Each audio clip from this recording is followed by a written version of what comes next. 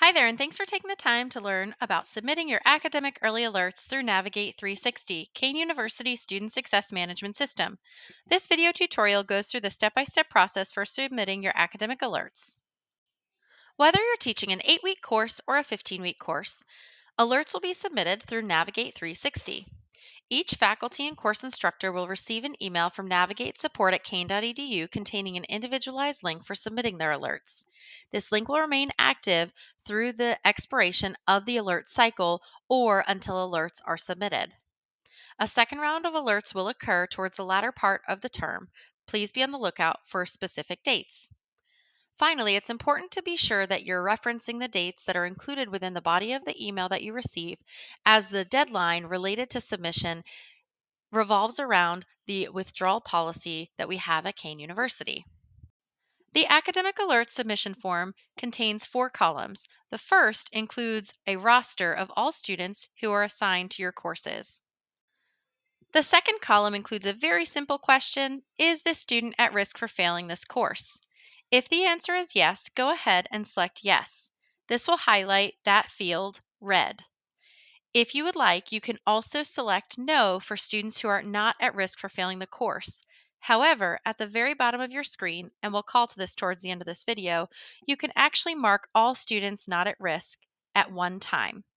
So for right now, let's go ahead and focus on students who are at risk for failing this course. When you select yes in column 2, you will be required to submit an alert for this student. It is recommended that you choose the primary reason the student is at risk for failing your course. There are 4 options available to you.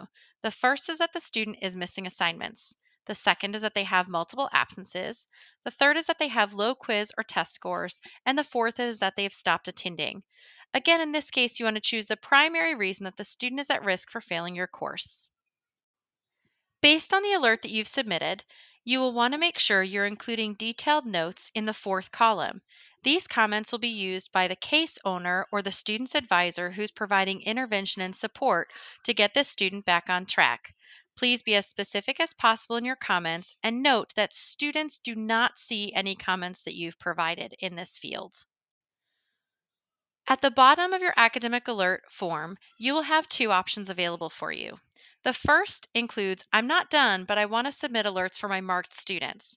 Say you're teaching 120 students and you've gone through and provided feedback for 20 of them.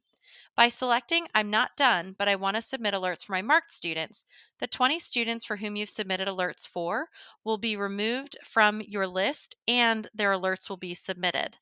You can then go back to your individual link to complete additional alerts as needed. The second option available to you includes, I'm done, submit unmarked students as not at risk. I referred to this just a few moments ago. Say you have 100 students in your course section and 5 of them are at risk. In this case, you can actually, after marking the 5 students at risk, scroll to the very bottom and select this option, marking the remaining 95 students as not at risk. When you submit an academic alert and indicate that a student is at risk, a case is opened and assigned to the student's advisor as a case owner. That case owner will view your comments and feedback and then provide intervention and discuss with the student how they can get back on track in your course section. You can keep track of these submitted alerts and open cases from Navigate360's faculty or professor home screen. To access your open alerts or cases, log into Navigate360 and toggle from your staff home screen to your professor home screen. Scrolling to the very bottom, you'll be able to preview any cases that are open based on your submitted alerts. Additionally, when a case is closed, you will receive an email communication indicating that this case has been closed and the comments related to the intervention that was provided. If a student did not take action, you will also see that indicated in this case closed note. This concludes the tutorial on submitting your academic alerts. Again, we want to make sure that this process is easy and efficient for you as a faculty member.